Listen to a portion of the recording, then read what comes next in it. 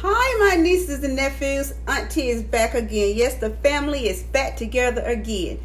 Today, housekeeping first. You know, I can always forget the housekeeping. Thank you for all of your love and support to my channel. And for those of you that are just browsing, running along, I hope you subscribe and like my channel and stick around, because everything that's coming out of this kitchen is strictly coming with love. I love to cook. It's my passion, and I'm happy to share with all of you.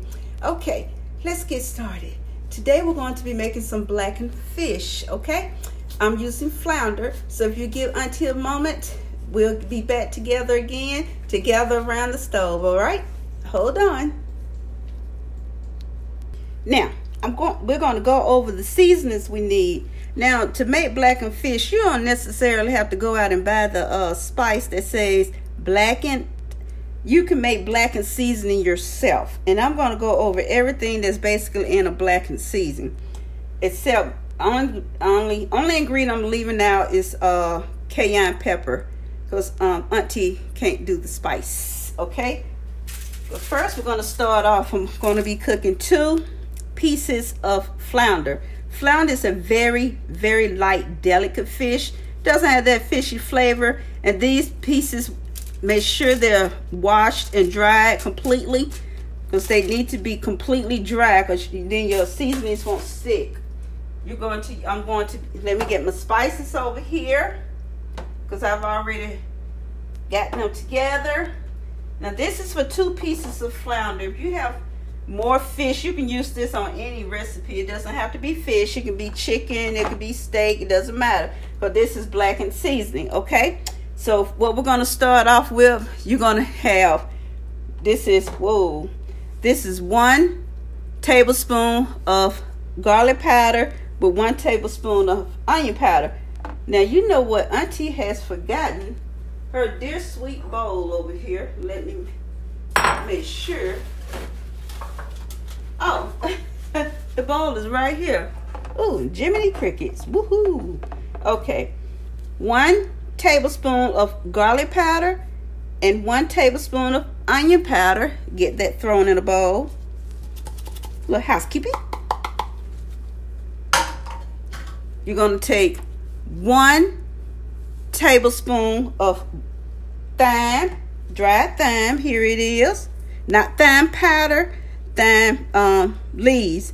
Now, if you don't have thyme powder, or dried thyme leaves, you can use thyme powder, but you're going to have to use 1 teaspoon of thyme powder, okay? When it's powdered down, you cut it in half, okay?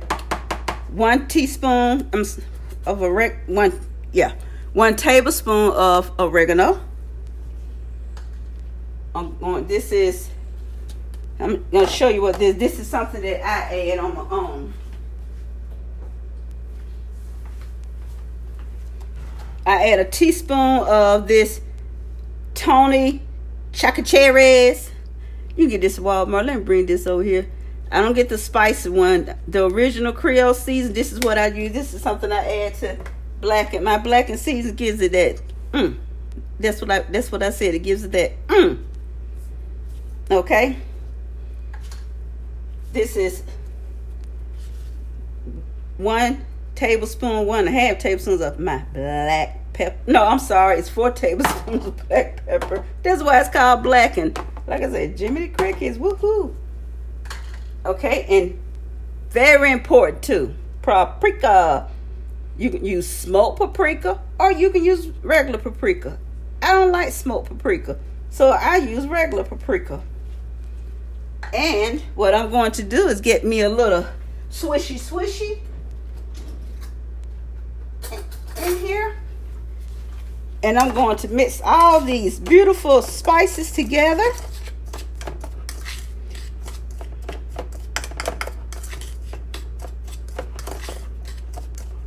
Now, since Auntie has some bumbles, rumbles, I'm going to go over the ingredients again, okay?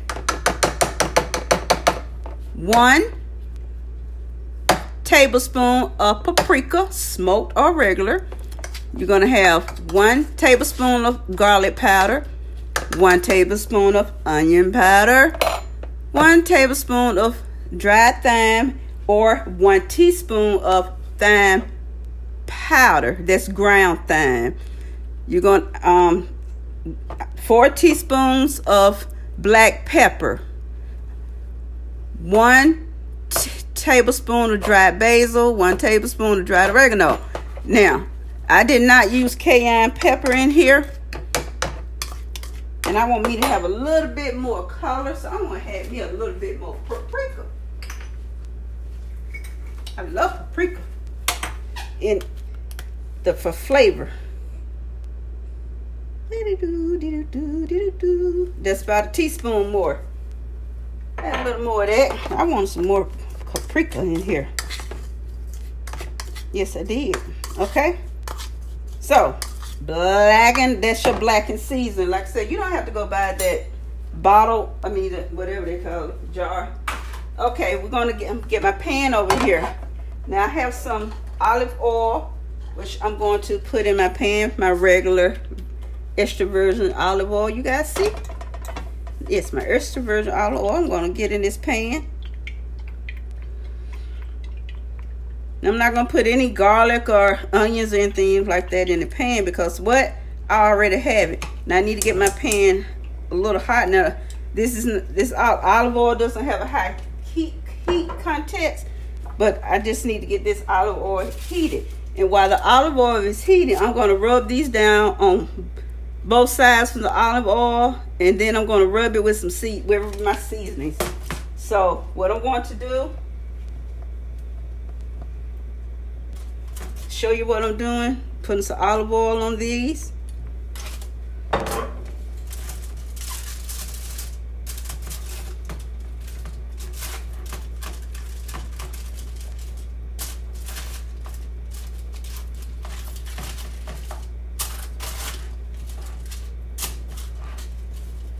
Just think about these non-sticks, honey.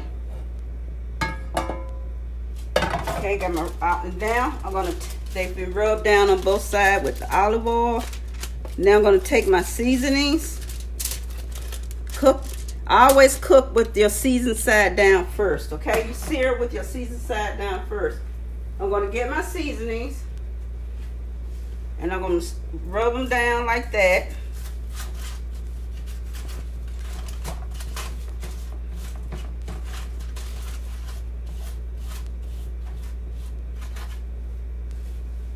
Use another hand because I have enough that I can put in my little Tupperware thing and save when I cook me some more fish.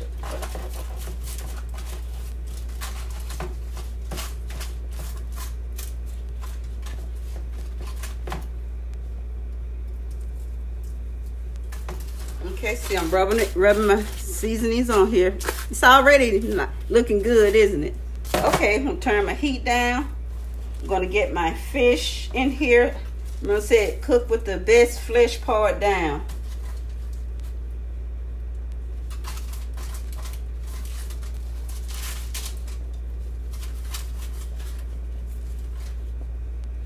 Alright, I'm going to place this down. You can hear it already. That oil is good and hot. I'm going to put this nice seasoning salt part down. I'm going to let this sizzle. Change gloves. Little housekeeping. Move this out the way. Turn your heat down because you know you do not want to have a big boom, olive oil. I got my what do you call it? My spatula. Got my spatulas together. My nunchucks for cooking nunchucks.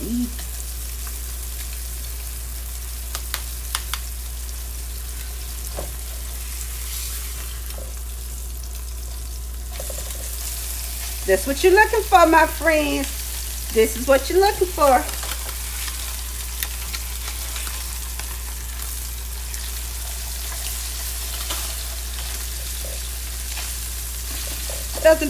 Doesn't take flounder too much longer to cook because flounder is And I get these flounders at Sam's because they come individually wrapped. And I think I paid, I don't know what I paid, but I think I got like 14 pieces in the bag.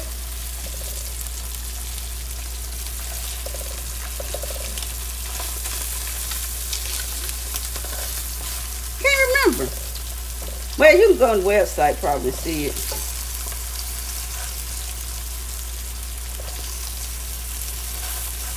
This how checks were done. I checked that tail. See, the tail came apart.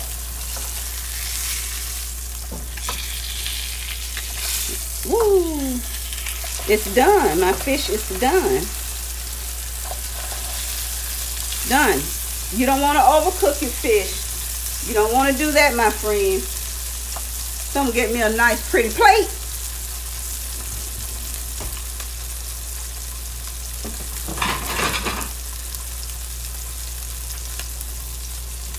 And get this on a plate.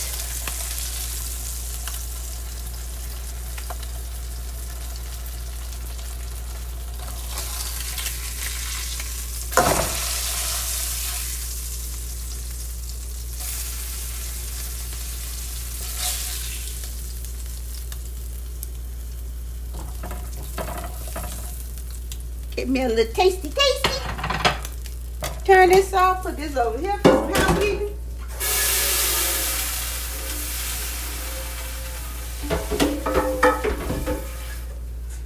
All right, my friends. Here it is right now. Let me get me a little tasty.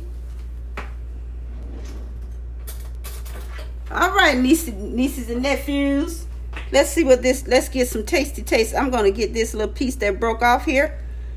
Blow on it. I'm the fish eater in the house. I eat a lot of fish. Flounder, salmon, catfish.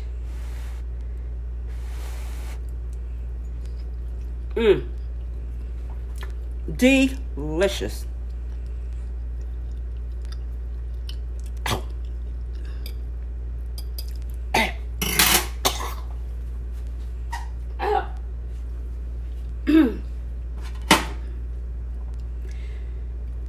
Didn't have any ketchup on it. Couldn't get it past, but that's all right. These pieces will be smothered in ketchup. Okay, my friends. Hold on. Now, my friends, you know, I have to remember, we're family. Hold on. Okay, my friends. My nieces and nephews. See, bumbles and rumbles and crumbles today. Sorry about that. Okay, thank you, my nieces and nephews, for stopping in and hanging out with your auntie for that blackened fish. It's really delicious, but auntie made a big rumble crumble. She forgot to wet it up, okay? Had to get some water and get it all passed through. That's life. Life keep what? Moving. Okay, like I said, there are no retastes. If y'all have rumble crumbles, I keep going, right? All right, thank you, my friends, for I tickled me. Thank you, nieces and nephews. Got to get used to, because I got to get used to the term. But you know, you are always family, and you will continue to be family. Thank you for stopping in and hanging with your auntie.